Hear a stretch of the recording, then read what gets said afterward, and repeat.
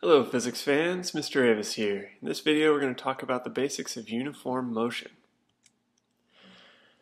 Now to talk about uniform motion we have to define what we're talking about, and that involves frames of reference. Now we always describe motion relative to some stationary point, but what's stationary? Are you stationary? Is the Earth stationary? The galaxy? Everything's moving. There is no actual stationary point in space. So we have to define our frame of reference. What are we defining as stationary? Now typically we define the surface of the Earth as stationary because for most of our problems that's the important thing, is how fast is something moving with respect to the surface of the Earth, or where is it with respect to the surface of the Earth. Now this is good. Even though the Earth's moving, we can define even a moving object as our stationary point. So for this class we say the surface of the Earth is our stationary object. Now let's talk about sign conventions. Before we get started, we want to know what do we mean by positive and negative, just so that we all agree. So usually when you're talking about sign conventions, you look at a coordinate plane, an x and y axes, and we think about the positive and negative directions on those. So up and to the right are going to be positive directions, down and to the left are going to be negative. And if we're talking about compass directions, we use the same axes, and we say north is going to be positive and east is going to be positive, and we say south and west are going to be negative. So it's easiest to keep in mind that positive and negative x and y axis as you're figuring out what your signs mean. Now, vectors versus scalars. Remember, scalars only have magnitude, vectors have both magnitude and direction.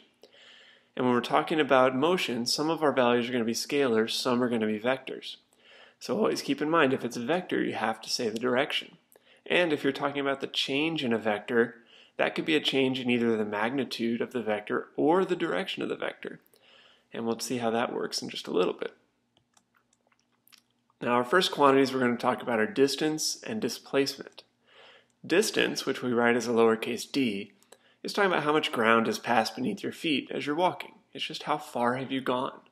Whereas displacement, which we write as delta s, a change in position, is how far you are from where you started. It doesn't matter how you got there, it's just how far you are from where you started. Now which one of these is a vector? Well, the one that has direction in it is a vector, so that's going to be displacement. Now let's look at an example of these. So if I walk 3 meters east, 2 meters south, 3 meters west, and then 2 meters north, what is my displacement? How far am I from where I started?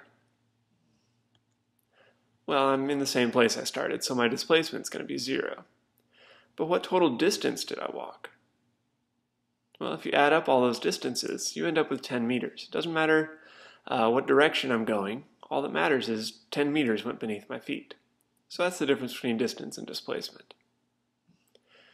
Now two more quantities, speed and velocity. They're similar, but a little bit different. Speed we write as a lowercase r for rate, and that's just distance over time. Velocity is displacement over time.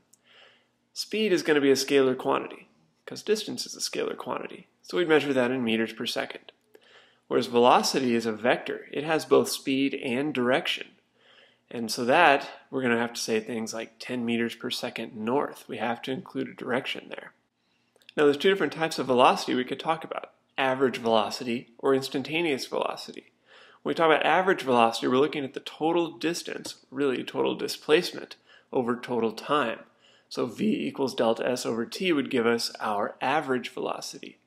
Whereas if we're talking about our instantaneous velocity, we want to know how fast and what direction we're going right now. So the speedometer on your car would be an example of something that gives you instantaneous velocity. Well, your speedometer doesn't tell you direction, so we'll say it tells you instantaneous speed. It's how fast you're going right now. Acceleration has to do with a change in velocity. And here's an equation for acceleration. A equals delta v over t. Now when we're talking about a change in velocity, remember, velocity is a vector, so we could change two things. We could change the magnitude of the velocity, the speed, or we could change the direction.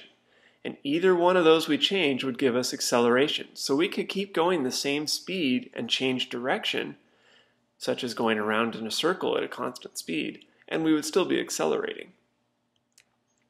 Now the units of acceleration are meters per second squared, and it's a vector.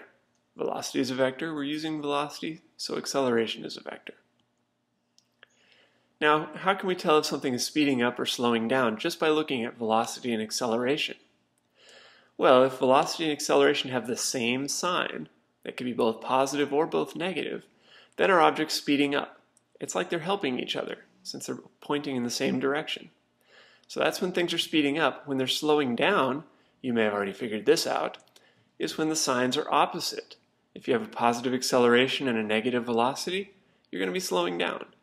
Or a negative acceleration with a positive velocity, you're going to be slowing down there also. And no discussion of speed would be complete without showing you a picture of the speed demon.